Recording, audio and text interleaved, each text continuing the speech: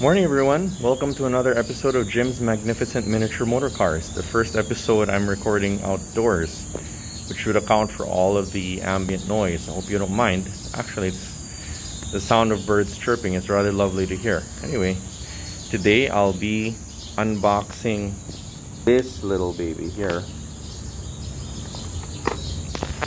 This Porsche 911 Carrera S. Okay. Very nice specimen right there. Okay, so you know my affection for Mini GT. At least depending on how many videos I have posted by the time I record this, you should know that it is my preferred brand. So here's the model. Okay, now let's start with the eye. Okay.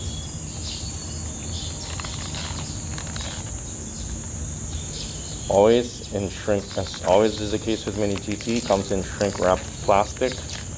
This is a pretty hardy batch of plastic. In fact, I'll have to use my car keys or something to get it open.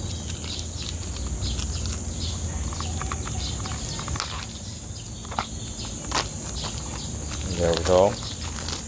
Oh, the excitement.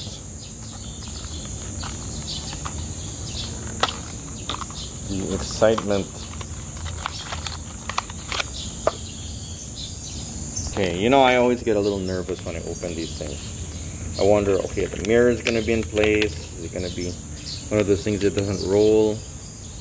And as you can see, it's just fine. It turned out just fine.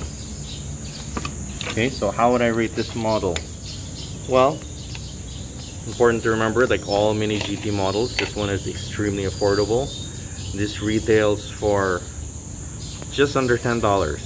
Okay, unlike a couple of the more expensive models I reviewed here. Anyway, get a gander at this.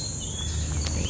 Remember, this is a true premium die cast. This thing doesn't quite have the level of the more expensive pieces on the market, but it stands toe to toe with them, I'll tell you.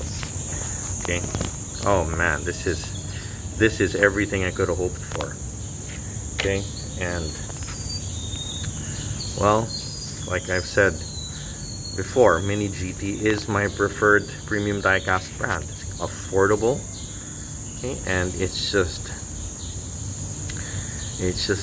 great bang for buck. Okay, I know I love to throw around high scores, you know, but you know from some of my videos that I'm less forgiving of the more expensive brands. Well, this baby right here, this merits a 10. Okay, this Porsche merits a 10 because for this price, whatever may be wrong with it, paint rash, ill-fitting windows, you know, I don't really care. I mean, I'm looking at it right now as in real time as you're seeing it, and I can't see anything wrong with it. I mean, I'd probably have to look much closer to find any real flaws, so I don't have any problem giving it a perfect score. Like I said, for this price point, whatever flaws I may find are entirely forgivable. Okay, so that's all for this unboxing. Okay, if you like what you see, remember to give us a like and a subscribe. That's all.